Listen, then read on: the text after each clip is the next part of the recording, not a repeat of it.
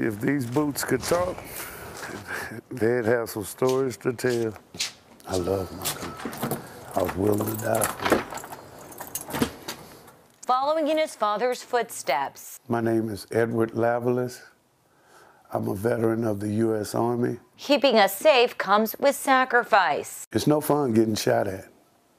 It's no fun watching your friends die, and it takes a toll on you mentally.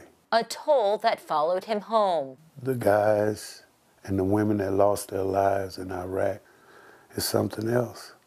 Until you experience it, some people don't understand.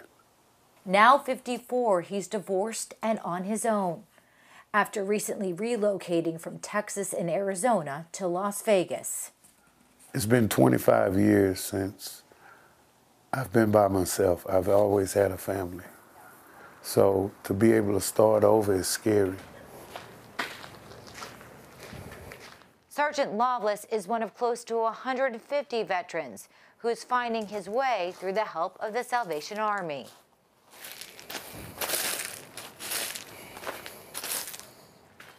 We're able to take that veteran immediately off the streets or from the VA office, be able to bring them into programs and services, collaborate with our community partners to be able to provide housing for veterans. It provides security for me, for one.